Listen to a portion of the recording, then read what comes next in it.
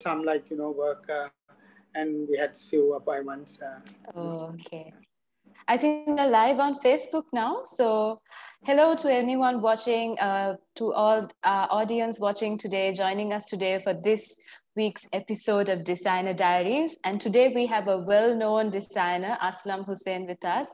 And as always, this series is sponsored by Informatics Institute of Technology. And now we'll have a look at a video by IIT.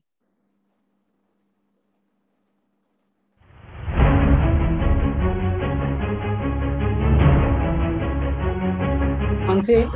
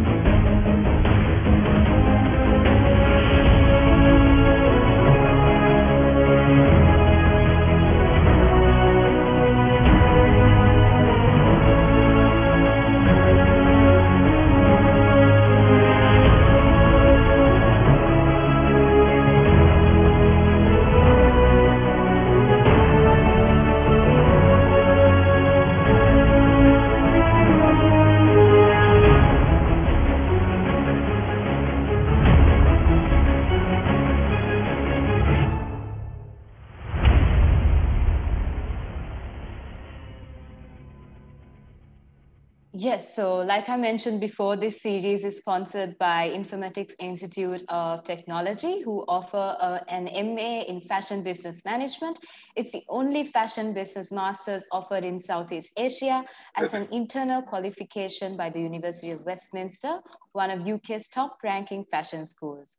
The graduates of this program range from influential brands such as Marks & Spencer, Hermes, Omega, and Prada, and the students are taught by academically and industry experienced eminent lecture panels.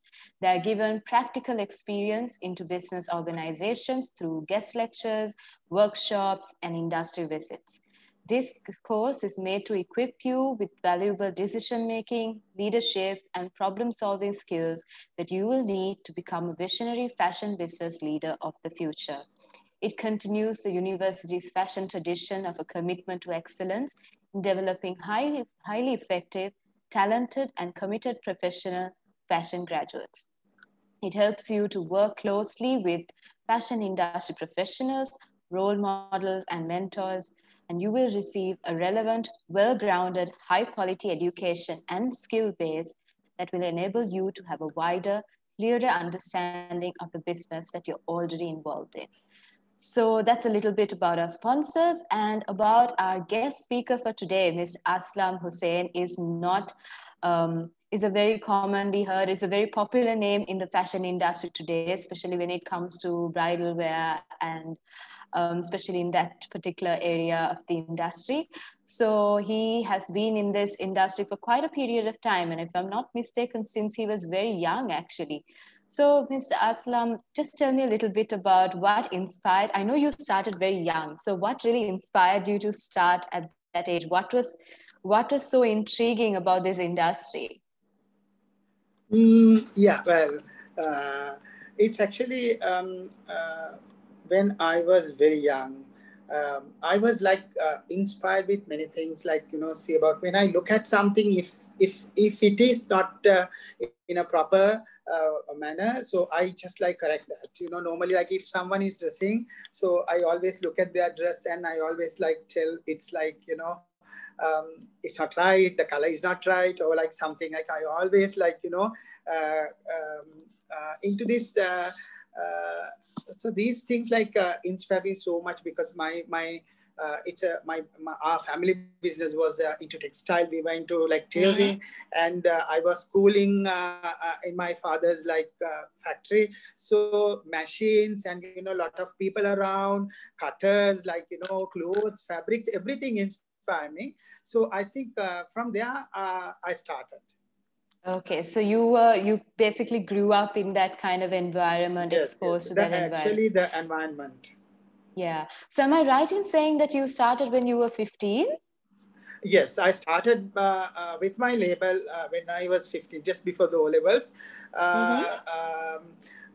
At that time, because it was a sudden incident, I had to be, because my brothers were doing the business, and at that time, like my brother was helpless. Like when he was like going for purchasing and all that, he wanted me to join with him, and he wanted to like give some ideas, because he realized very much, and that I have good color taste. So he always Okay. came to me, and he asked me how this is, how. So those things like encouraged me so much, and especially like that was the incident that I had to like come in. Then I started doing that. So while studying, I started my own creations when I was 15.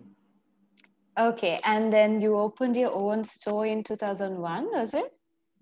Yes, that was my own story. But actually, we are family, because we I have four Yes. brothers. Mm-hmm. So we always like very united. Still, we are like that, and so we had like a family business called GBS. Actually, mostly our Yeah. family called by Okay. GBS. If you ask anyone like GBS family, so that's our family name. So GBS is quite popular island wide and internationally, locally GBS. So it was like a family business where there I started my own work and own creations. We customized so many like clients outfits, and there how it came, like in 2001 I started as like in Colombo. Say it was GB's clothing, Aslam Hussein, GB's designer studio. So that's how it became. Yeah, so your family business was called GBs, and that's what you were involved in as a teenager, right? And then you opened Yes. your first store. So what was that about? It was with my own creations. I started with my own label, own saris, own like ready to wear collection. So I started the bridal. Actually, the very first bridal I did when I was 16. So in 2001 it was like mostly like ready to wear. Mm-hmm. Uh, but yeah, it calls GB's Designer Studio. Okay. So then about your label, Aslam Hussein, which is very famous now. So when did that exactly start? Yeah, that started when it was about 2000, 2008, 2007, 2008. But before that, though, it's a family name, GBs. Aslam Hussein was like, behind that. Everyone knows, like, when it comes GBs, Aslam became, I was very popular. I was managing the store. And, Okay. yeah. Uh, Yeah. that so GB's was quite popular behind GB's name. Aslam Hussein was there. So, Aslam, something that I was think we should talk about, especially considering that our audience is mainly aspiring fashion designers and people who want to get into this industry. Uh, I'm sure that there is some sort of stigma or like a gender kind of stereotype that comes with getting into this industry, especially if you're a male. There are certain notions that, oh, this is an industry for the women. Like, why is I know some of the greatest designers are in fact male, but still yeah, this notion still exists. So what do you have but to say about that? yeah, I don't believe in that, because Hmm. exactly, a man only can describe a woman. A man only can criticize a woman. A man only can love a woman. So so that is that kind of like thing like you, that gender issue is not related at all. Whoever has creative mind, Yeah, creativity, talent, of all that, like course. it all depends, because there's no barrier or no rules or regulations, like it is only a woman or today. When you take the most world famous designers, most of Mm-hmm. the designers are men. So I think it's all about your creativity. Whoever are creative, if they have talent, so definitely they can get into this. Yeah, and what do you think are the main challenges? What were the main challenges that you had to face when you? I know you came from a background of the fashion in the fashion industry, but when you were going out on your own and starting your own label, what were some of the main challenges that you had to face, especially considering the Sri Lankan market? Yeah, that honestly, Tabitha, it's if you have a proper knowledge in this, if you have a proper identity, what you are going to make, so that it won't be difficult, because whatever like you are doing, you have challenges. But Yeah. it's mostly like getting the customer, the client's proper need. So what they exactly want, this is the main things to consider, and to give a proper product more than what they expect. So that is the most like challenge, because I know most of the time when I meet the bride, because they come with a lot of inspirations. I Mm. ask their inspiration. So when I find out their inspiration, you have to create something but more than what they expect. This is Yeah. what I do. So far I don't have any, I have done so many bridals, but most of the brides and the brides of the mothers, they cry when they see the final product. This is the challenge actually, to satisfy, to make them happy. So I think that's the most like challenge. And also you have to always think think of the client side and the Yeah. nature of the event, or whatever the outfit they want to wear for the function, whatever the like event that we are wearing. These things, if you find out properly, definitely it is not going to be difficult. So, what do you think are the main criteria or main factors that you need to look into, especially when a client comes to you? What are the main factors that you look into, or what do you think a client should focus on? Is it the style, or is it comfort, or what are the main factors I that think, go into Tabitha, a first of all, design? you have to look at the client. You have to see the Mm. client, what kind of a look that client has. So a designer should understand the client's look and the nature of the the sizes and all important. So when you look at the Mm. client, you should know what kind of a design you are going to produce. So these things are very important. So clients comes with a lot of ideas. They bring a lot of concept, a lot of trends and all that. But we have to know. We should understand what to give them. So that's very important. Okay.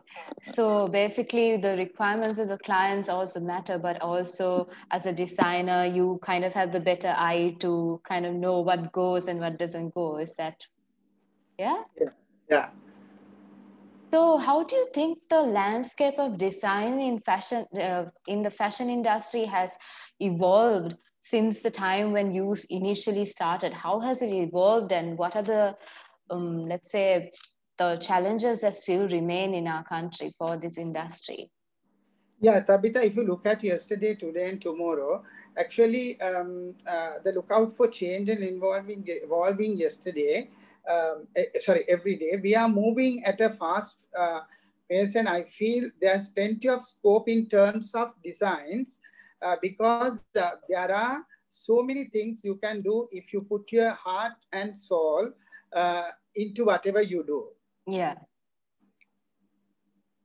So, what kind of, so there are a lot of design, a lot of people who want to, a lot of aspiring fashion designers, a lot of students who want to get into this industry. So what do you think is the first step? Say, for example, if I just, let's just imagine I've just gotten out of school and I'm interested in getting into this industry. Okay. What do you recommend? Do I do a course? Do I intern with someone? Do I get some experience? What do you No, recommend that that's I do? all important. But Mhm. most of all, you have to have patience, Yeah. courage, and also being team sport, and being empathetic and understanding and believing in yourself are all important to me. Actually, it's the most like, you have to have patience, because this is not like, you have to have a lot of patience, I think, and dedication. That's those are the things very important. Yeah. And also, so it's being a designer, especially when you have a large, if you're not only a designer, but you're also a business person. So, how is it managing the design aspect as well as the branding, the marketing, the business aspect of it? What are the challenges and how do you overcome that kind of thing? Yeah, that's a bit difficult to write, or control over like most of these like sections.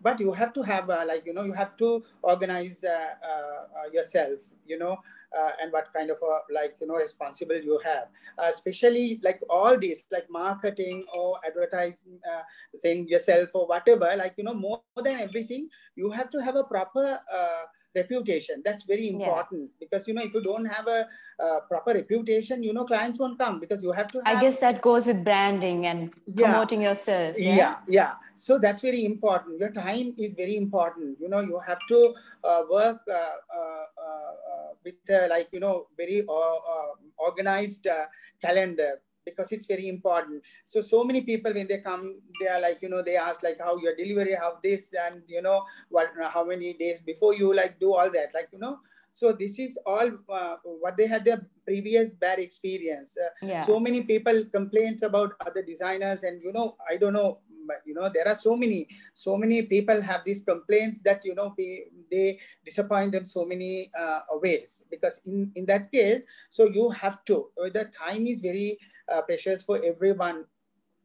If Yeah. you give an appointment, or whatever, like if you give a time for a client, you have to attend to the client on the same time, because they don't want to come and wait for a long time and all that. In that case, like, you have to be very organized in this. Yeah. Mostly, And like, more than marketing and everything, you have to have a proper reputation. That's very yeah. important. Yeah. Yeah, so you need to have that kind of skill as well, improve on those skills of Yeah. branding and marketing yourself as well. And on the note of time management, I know that you're a very busy man with a lot of appointments and all that. So, what advice would you give for someone who wants to get into this industry? How do you balance both work and your personal life? Yeah, that's actually, as I said, you have to have time for everything. So Mm-hmm. time management is very important, and a lot of dedication. So you have to dedicate yourself.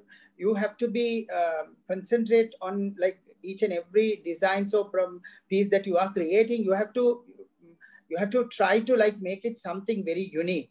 Mm. It's so many people make mistake there. And the new designer that I would like to say, like, trend.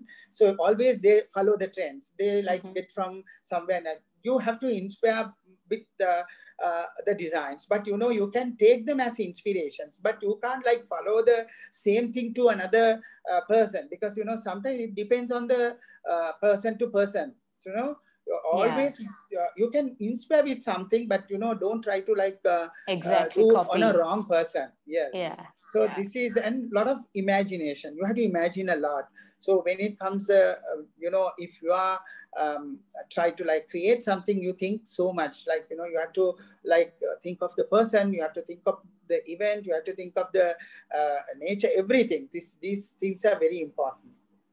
Yeah. So, any final, I know that you have to go a little early today. So, any final words as to advice for anyone watching who wants to get into this industry? Yes, I would like to say, like, whether like the new upcoming designers, or like whoever wants to do this course, it's a beautiful thing. We create in every day we create new things. When you create something new and it becomes success, you don't know how much the pleasure, and you don't can't value the happiness. So try, this is a wonderful feeling and wonderful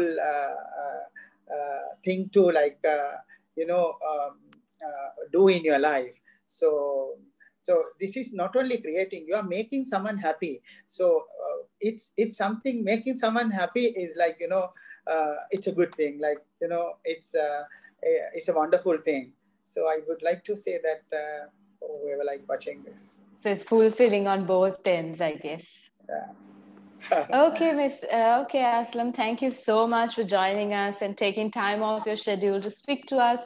I'm sure that whoever's been watching would have been really inspired by your words and your advice. And we also want to thank our viewers for taking time off their Sunday evening to watch us today. We hope you've learned something. We're sure you've learned something. So thank you again for joining us, and join us again for the next episode of Designer Diaries. Thank you so much. Have a nice day. Thank you. Thank you very much.